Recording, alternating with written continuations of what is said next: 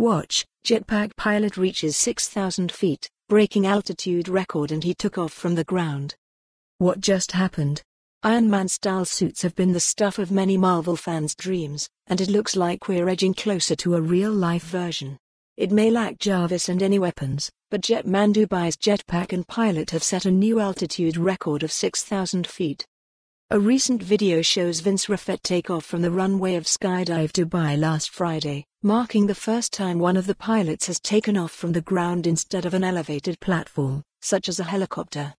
In his carbon fiber suit, Reffet traveled at an average speed of 150 miles per hour, reaching 100 meters in 8 seconds, in 12 seconds 200 meters, 19 seconds 500 meters, and reached 1,000 meters in 30 seconds. He eventually hit 1,800 meters, or just under 6,000 feet, at which point he performed a roll and a loop. The pilot opened his parachute at 1,500 meters, 4,921 feet, and landed back at Skydive Dubai.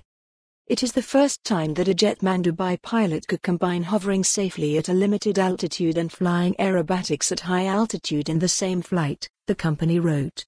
Controlled from the ground by the human body, the equipment enables Jetman Dubai to reach speeds of 400 km/h, as well as hovering, changing direction and performing loops.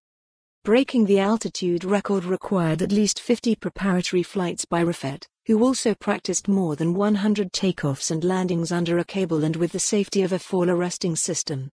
The wingsuit is powered by 4 mini-jet engines and uses a manually controlled thrust vectoring nozzle that allows pilots to control rotations around the yaw axis at 0 speeds. "We are so happy we achieved this incredible flight," Reffet said. "It's the result of extremely thorough teamwork, where each small step generated huge results.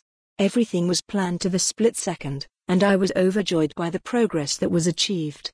For more on this story, visit the news article link.